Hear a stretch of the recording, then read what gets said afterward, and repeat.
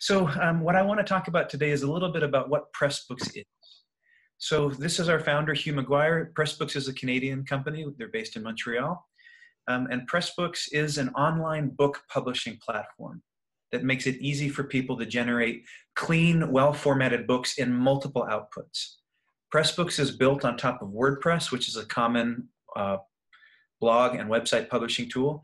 And Pressbooks itself is open source software. And that means that anyone who wants to can inspect the source, can contribute to the project, can install Pressbooks themselves on a server that they have access to or they control, and can make suggestions or contributions. There's a large kind of robust community of people who talk about Pressbooks, who use Pressbooks, and increasingly a number of educational institutions that contract with us to host institutional networks for them.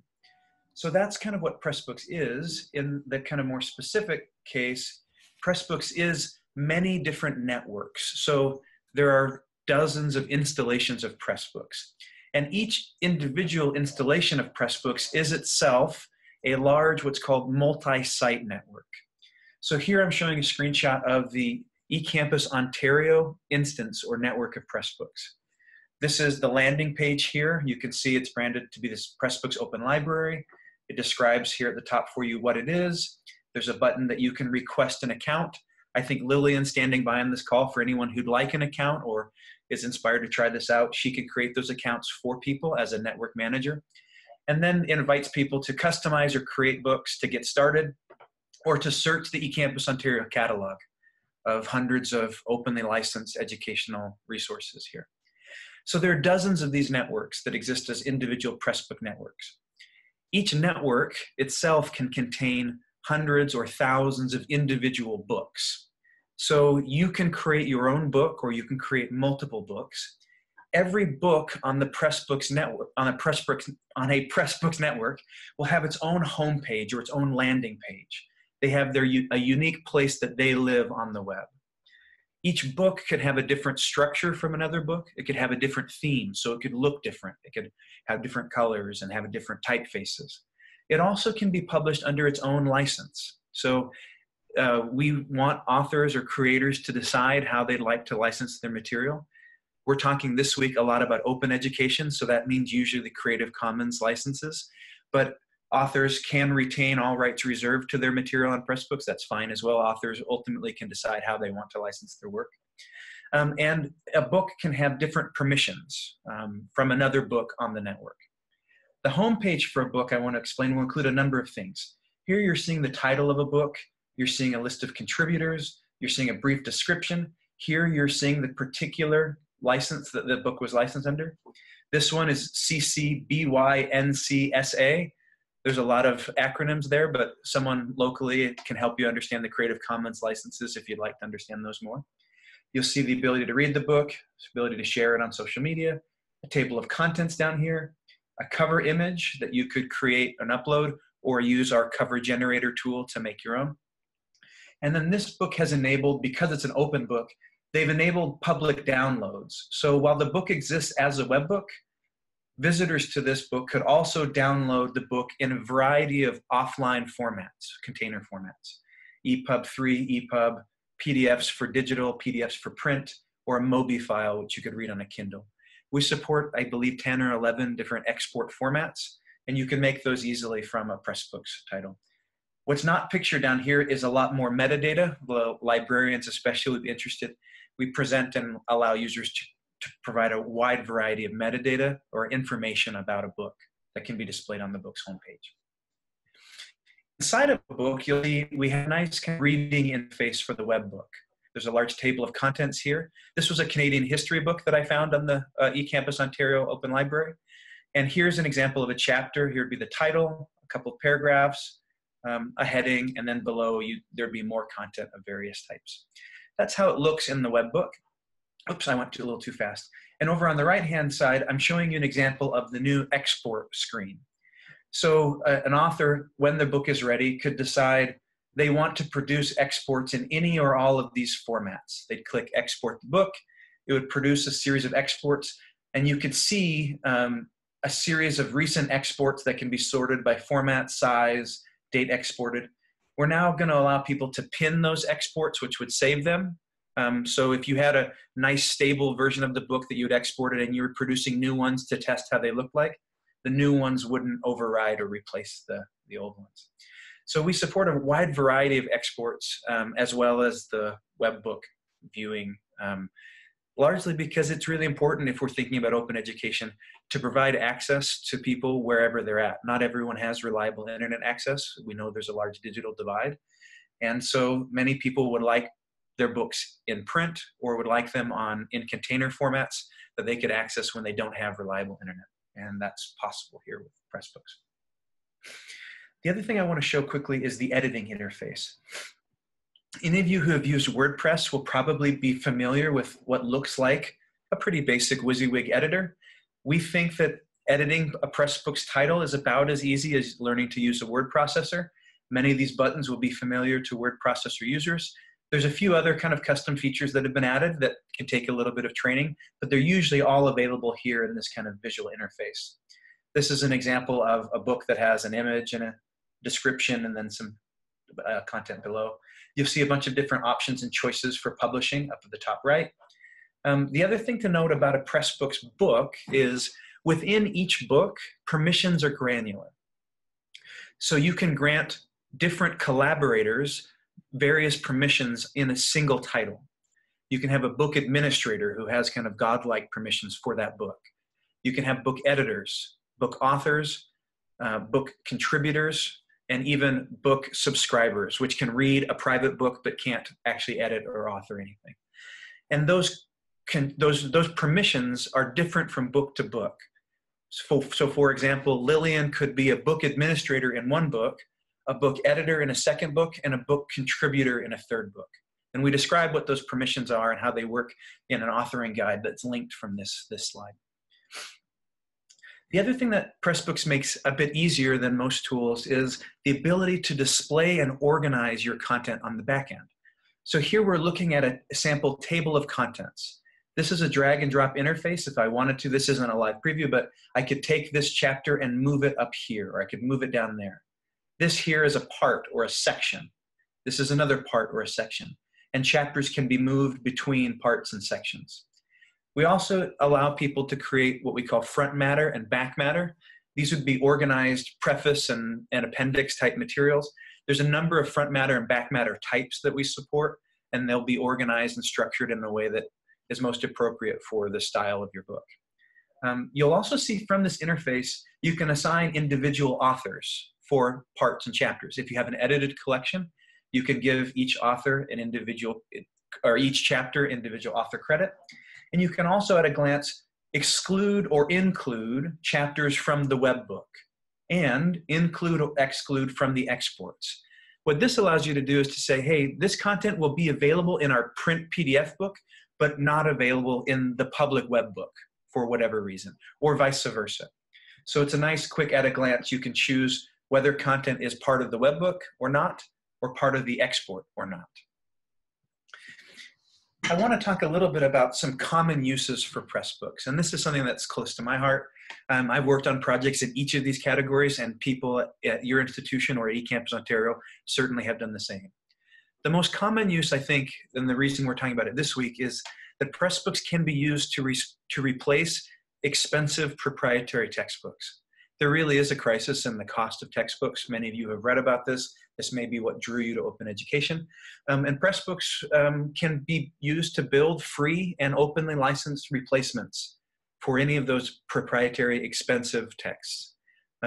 It's most impactful in high enrollment courses, but it can be used in any course, in any educational setting. The other thing that Pressbooks can be done is it can produce a remixed or a localized or an improved or an adapted version of existing OER. And I'll talk a bit more about that later in the presentation. I think there's broad uses in training, in outreach, and in distance education. We've seen people make manuals, training manuals, sometimes for education and sometimes for some program that they're running, building guides to using Pressbooks or guides to technology or guides to anything really. You have a handbook that you've used or distributed in your department for graduate assistants or for undergrads. Those are kind of easy publishing projects that can be done in Pressbooks. And sometimes we've even seen people do course teasers. So for example, at Wisconsin, we have a Wisconsin extension program that teaches a bunch of distance training courses. One of them is about Wisconsin weather. Everybody loves to talk about the weather, especially when it's bad. And so they have an adult continuing education course about Wisconsin weather. They took the first 3 modules from that course and they put it in a free Pressbooks to give people a taste for what the course is about. And then if people like that and want to know more, they could enroll and sign up for the distance course and have an instructor lead them through with a group of peers to talk about Wisconsin weather. That's an example. We've also seen people do Festschrift or conference collections, kind of gray matter publishing. It's not quite a fully edited collection, but it's something in between. And those are published pretty commonly with Pressbooks. Another use for Pressbooks would be to publish material that's in the public domain. There's a bunch of people that have done literary anthologies. Robin DeRosa has a very famous one for early American literature. Julie Ward at the University of Oklahoma made a really nice one about Hispanic American literature. Anything that's published in the United States before 1923 is now in the public domain. I know Canadian copyright laws differ and the dates are a bit different. You can advise with the librarian there about what's in the public domain. But there's a lot of people making public domain teaching anthologies. Rather than buying an expensive critical edition, they're working with students or they're working with peers and making a free, openly licensed anthology of work that's in the public domain already. It's also true for government documents or other material that's meant to be a public service. Pressbooks is a great vehicle for publishing that. And the last kind of big common use would be student or community authored projects. One of the most gratifying projects I ever worked on was a partnership. There's a sector that we call GLAMs sometimes, which are kind of cultural institutions, galleries, libraries, archives, and museums. I think that's what the acronym stands for. We worked with the local historical museum that was just opening in a small town near Madison. For their first exhibit collection, students and a professor worked to make an open Pressbook title that covered the library or the museum's collection. And then they built a really large ebook accompaniment where they wrote detailed object stories and researched the history and the provenance of these objects. They also included oral history and they included really high quality photographs and made that available for everyone in that local community to understand a bit more of the cultural heritage and the kind of folk art behind some of these beloved objects that were featured in the collection.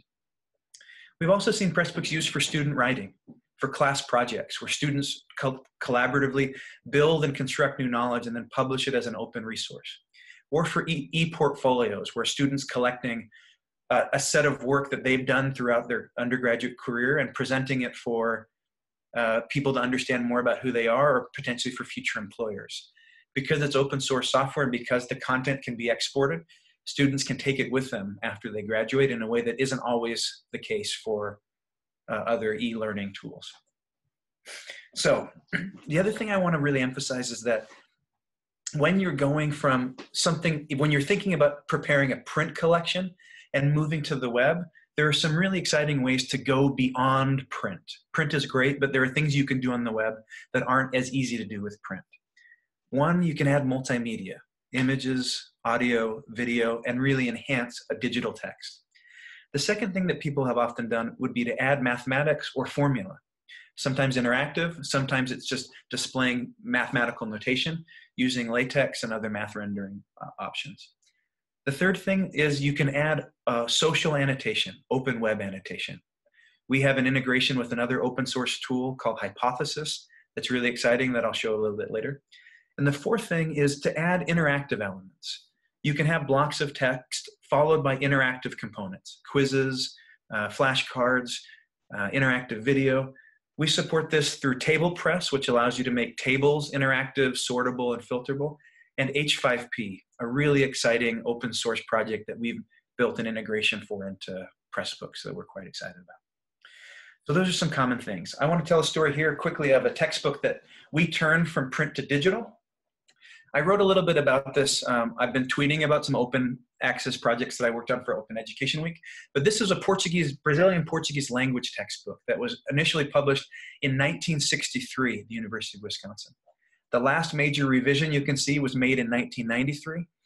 And the problem they had with this textbook was there was no digitally editable copy of this book. They'd been using it and teaching it, but it was 20-something years on, and they wanted to make revisions, but all they had was a scan of the book, digital images made by the library. So they could take that scan and they could print it, but they couldn't actually revise it or edit it any further. Some of the problems were like they were asking students to practice the future tense verbs. And one of the questions, this is a famous question, what will you be doing in 1999? It was no longer a future tense question, and they needed to revise and keep the content, fresh and updated. So what we did was we produced an OCR scanned version. We painstakingly brought the text with the help of a lot of graduate students and others in the Portuguese community there. They brought the text into Pressbooks, and then a really dedicated graduate student named Jared Hendrickson created over 120 interactive components. And we recorded native Brazilian Portuguese speakers saying over 1,000 terms in audio files in the vocabulary, and 30 audio dialogues. And we turned the book into an interactive, openly licensed learning experience. That was a great story, I think a real positive success story, and an example of what you can do more than print with a digital text. Here's some examples of what these interactive content might look like in Pressbooks. This is an example of an audio playlist where you have 12 Portuguese vocabulary words built in a playlist that you could click through. Here's an example of an embedded YouTube video in a Pressbooks content. Here's another example of just a single audio file and then the dialogue, the Portuguese dialogue just beneath it. The other thing that I want to stress is that we want to make it as easy as possible for you to add interactive elements from a wide variety of sources. We support YouTube and Vimeo videos. We also can work with you to support if you have a campus streaming media solution that may be better for you because it doesn't include commercial advertising. We support things called PhET simulations, which are really interesting science simulations. We also support open assessments. Many of these you can just use simply by grabbing the URL and pasting it into the Pressbooks editor. Here's an example. There's a really nice gene expressions interactive activity that was built in this PhET simulator. You grab the URL, you paste it into Pressbooks, and there it is as an embedded activity in a Pressbooks book. A similar thing can be done with YouTube and Vimeo videos, as I indicated previously. We also want to make sure that people who are using container formats which don't support interactivity, like if you're in a PDF, a print PDF, we have graceful fallbacks that show the reader there was an interactive element here. This format can't display it, but if you want to find it, you can visit it on the web at whatever location. So hopefully readers who are not able to experience the full interactive potential can see where they could go to find pieces of content that are missing. That just happens automatically for us in the book. The next thing to talk about are H5P activities. And it's hard to overemphasize just how much you can do with H5P. As a former instructional designer, I really, really love what H5P is and does. There's a whole huge range of activity types and content types that you can create directly in your Pressbooks dashboard and embed anywhere in your book. Here's the full panoply of types of activities that you can create. There's over 40 of them. H5P was a project that was started and originally funded by the Norwegian government. They wanted to replace a bunch of Flash-based interactive content that they realized wouldn't be accessible and you wouldn't be able to use them in the modern web. And so they built a series of HTML5 and JavaScript modules, which are accessible from any web browser on the web. And they have these 40-some activity types. This is also an open source software project, and the H5P activities themselves can be published on an open license, can be downloaded, can be imported easily into any course. And as of our upcoming Pressbooks release, which is in user acceptance testing in the middle of March, we're going to release it, you'll be able to include these H5P activities when you clone or copy Pressbooks books. I'll show that in a second. Here's what it looks like in your Pressbooks dashboard. You'll see an H5P content dashboard over here. You'll see the ability to add a new activity. Here we're making a multiple choice quiz. Most H5P content types will include a tutorial as well as an example, so you can see what one looks like and get some help in real time as you start to make this activity using the form. And the H5P content itself will also allow you to display an embed button, a copyright button, and a download button, which would let others use this material in an open way if you chose to let them do that. Here's a couple of examples of cool H5P activities that I've seen recently embedded in Pressbooks titles. One of them was created on the left here by Emily Hunt, who's an instructional designer at the University of Indiana. Here's it's what's called a image hotspot, where she took an image and she's created these hotspot annotations. You click on one and it will pop up. It can display text, another image, video, audio, lots of different things. And so she's annotated her desk, saying, here you can learn a lot about who I am from looking at my desk. This is part of a sample e-portfolio. Here, this one on the right is one that I really love. My former graduate student, Naomi Salmon, built this one. This is a set of flashcard quizzes that help introduce people to common flora and fauna in Wisconsin. So you see a picture of this image, you answer what you think the animal is, you can get a little hint if you want. You'll check the answer, it will tell you whether you're right or wrong, and then it walks you through like a 6-part quiz that she built there. There's hundreds, or there's dozens, I shouldn't say hundreds, I need to be precise. There's dozens of these different interactive content types available for H5P. I see the chat's kind of exploding. Is it good for me to take a break and answer any questions about things that I've been going through, or should I just keep proceeding here? Mostly folks just wondering if it'll be recorded. So, but it's a good reminder, ask questions either through chat or unmute. Steele's wonderful. He won't get off track. You can interrupt him and he'll get right back to it. Yeah. So that's a little bit about H5P and what interactive content can do for a book. Another really exciting thing that's possible now with the web is what I would call social annotation or open web annotation. We added support for a great third-party annotation tool, also open source, called Hypothesis. Hypothesis lets you build a flexible annotation layer or annotation layers that allow really rich public or private social annotation, class discussion, editorial review, or even personal highlighting and marginalia in a Pressbooks title. So I want to suggest also that web annotations can be more than text on text. For those of us who grew up like note-taking and highlighting, you had a print book and you wrote text or drew doodles or things on the margin of your text. When we think about web annotation, what I want to suggest is that you can take the whole power of the web and anchor those kinds of web content onto interactive web content. And that's where it gets really exciting. Here's a poem that I helped teach about by a beloved Wisconsin poet, a favorite of mine. Her name was Lorene Niedecker. I wrote a big chunk of my dissertation about her, one of my life heroines. And here's a poem, a short poem of hers. What I've done here is I've annotated this poem. And I've used more than just text annotated. Here's the hypothesis annotation pane, and here's a sample of a historical marker in Paw Paw, Illinois. She makes reference to Paw Paw, which is both a plant and a place. So here's a picture that's embedded in the annotation layer. Here's a YouTube video about how to serve the Paw Paw fruit. Here's a link to a recipe for Paw Paw. And here at the bottom is an example of an HTML5 audio element that's just been embedded in the player. You can click play on this button and you can listen to Lorene Niedecker read the poem. All of this lives in the annotation layer. And what's exciting about that is you can imagine that you could do this in a public layer. You can do this in a private layer just for your students or just for your class. You could also set up a private editorial layer where you and other people working on the text can give the text peer review or can make comments or suggestions about what the main body of the text should say. Each of these annotations can be edited if you're the originator of it, but they can also be replied to. So you can have what we call social annotation. This particular annotation had 3 replies, and you can see that you could reply to a reply or reply to an original. And what's really cool is that each annotation also has its own stable URL.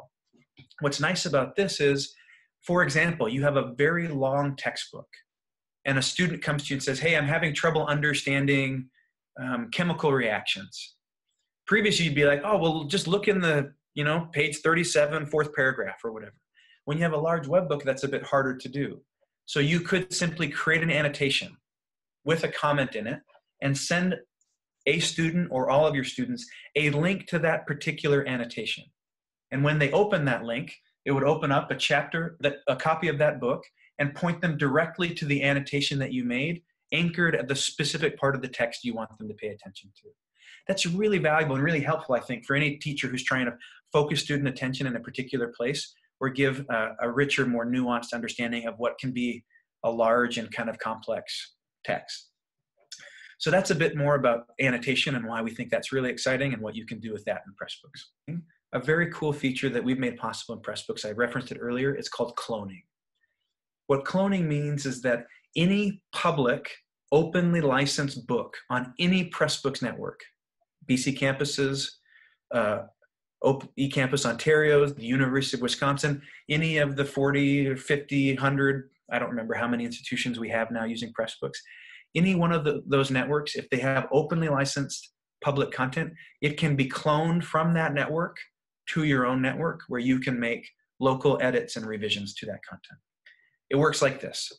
Here's Introduction to Sociology text. Oops, that's at the BC Campus network. You copy that URL. You notice that this has a CC BY license, which means it can be remixed or cloned. You take it to your network. You enter the URL and you tell it where you want it to live on your network and you click the Clone It button. That's really all it is. And then here you have a cloned copy of that book that you can then edit, revise, remix, adapt without destroying or altering the original. We also allow for what's called source comparison. This is a really cool tool that lets you, it'll obviously give a link in the metadata to say, this is a cloned book or this book is based on this source and point you back to the source. And it will let you compare differences between your revised text and the live source version. So as an example, in the book information field, you'd see something that looks like this. This book is a cloned version of the source book. So we always want to give credit when we're cloning and making attributions to others. And in the book itself, in Pressbooks, in your theme options, under web options, there's a tool that will let you enable the source comparison. And this will make a visual source comparison possible on individual pieces of content, like chapters or parts or sections. It looks like this. Here's a book that I contributed to, talking about making open textbooks with students. Here's my colleague, Anna Andrzejewski. I edited this opening chapter to read a little bit differently. I wanted it to read differently. And you can see on the right-hand side in green, the additions that I made. And on the left-hand side, in red, the deletions that I made from the original. You can see also that I edited a link down below in the book. And those will be visible at the bottom of the chapter if you turn that tool on. So it helps people compare and see what differences have been made. Can I trust this revision? Do I like the original? Which one would I prefer to rely on or use? The other thing that's possible with Pressbooks is importing content from other sources. If you can find openly licensed content that isn't already in Pressbooks, but does exist in any one of these formats, probably the most common is a Word document, you can import it, or I guess EPUBs, you can import it into Pressbooks. We have an import routine. You'd create a new book. You'd come down to this import routine. You'd select the kind of file that it is, and you click Upload File, and it will take you through a short dialogue that lets you create a book. I made a short video that demonstrates in like 2 minutes how I imported a novel by Jane Austen that I found on Project Gutenberg and brought it into Pressbooks, and then what made it ready for editing or for inclusion in an anthology or whatever I'd want to do with it. I also want to note we recently added support for a whole bunch of short codes. What this lets you do is if you're actually working on or writing a book in Word first or in Google Docs, you can include these little short codes that just say like heading and then a header and a heading, or code or other kinds of little short codes, so that when you import the book into Pressbooks, it automatically turns it into the kind of thing that you wanted it to be. It's a nice kind of workflow improvement if you're writing the book elsewhere and then want to bring it into Pressbooks later. So I covered a lot of ground and I tried to do it fairly quickly. What I want to suggest is that each of you, there's lots of places that you can go to learn more or get help. We have a really detailed user guide that's available at this URL. We make a bunch of training videos and publish them to YouTube. They're here. If there's a topic that you'd like to see covered or that you think should be covered, please suggest it to us. We'd be happy to make it if it'd be useful to others. We have a really nice open source community forum that's available here. People that are Pressbooks users from the open source community talk about things, they ask questions. It can get a little bit technical at times, but if that's what you're looking for, there's a technical discussion there. We also try to keep our release plans public. We publish them on GitHub. You can see the kind of ongoing projects we push there. We also have an ideas forum on GitHub where people can make suggestions or recommendations or things they'd like to see Pressbooks do. We try to respond to the community ideas forum and include those in future development. We have an education blog that has a bunch of kind of case studies and feature stories about what people have been using Pressbooks to do at various institutions.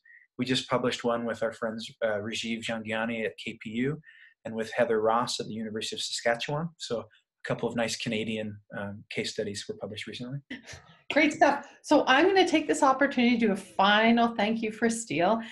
And then also a shameless plug for eCampusOntario, who launched its open library yesterday. So Lillian and David were at the launch. So that's a great place to go to see some of the wonderful Pressbooks that we've migrated from BC, as well as other places and created from educators in Ontario. So make sure to check that out.